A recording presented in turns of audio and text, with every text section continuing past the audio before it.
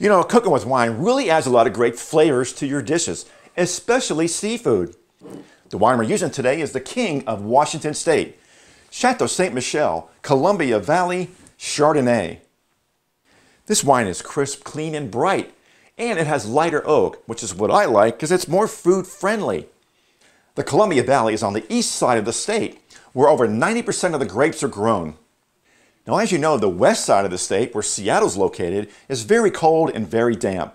They receive around 38 inches of rain per year, but the Columbia Valley only receives 8 inches of rain per year. This is because of the Cascade Mountains that block the rains, known as the rain shadow. And that warmer, drier climate is what Chardonnay loves. Now today, we're going to make a delicious Alaska Sockeye Salmon dish. Now, as you know, Alaska Sockeye is fresh during the summer months, but in the wintertime, they freeze millions of pounds, so we can enjoy it all year long. We're going to start by heating our pan over medium-high heat for at least 1 minute. In the meantime, we're going to season our salmon with some salt and fresh cracked pepper.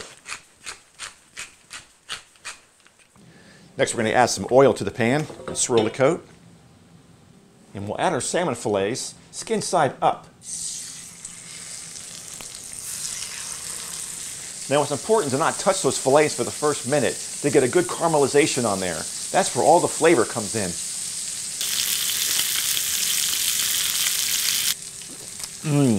Appley and toasted oak. Let's give them a turn.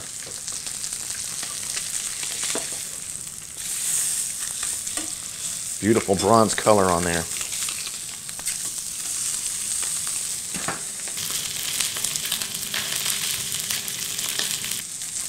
Now, personally, I think the skin is delicious, but if you don't like the skin, you can remove it. It's really simple. You just turn them over and take your tongs and pull it right off. And we'll just give them one more turn for about 1 more minute, maybe 30 seconds on that side where the skin was.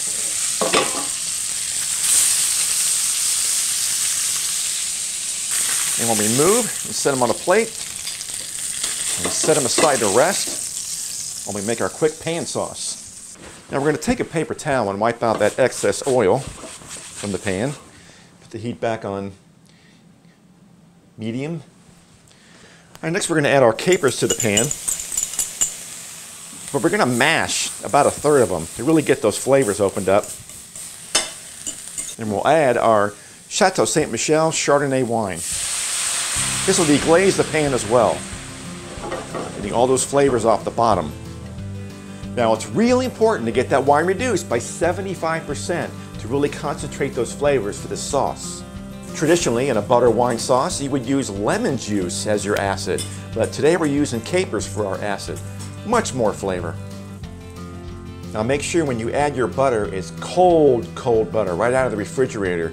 But we're going to do a little bit of a trick today. We're going to add about 1 tablespoon of heavy cream to keep that sauce from breaking, but shh, don't tell everybody.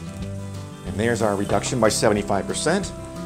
We'll add some of this butter here. And as it starts to get in and whisk in, here's our secret cream. Shh, don't tell everybody. Not a lot, just a little. And here's some more butter.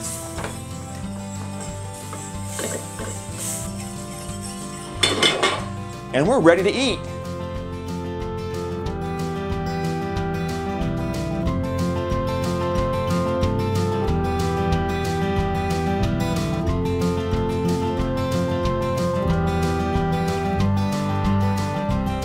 Hey, thanks for cooking with me today. You're always welcome in my kitchen. Cheers.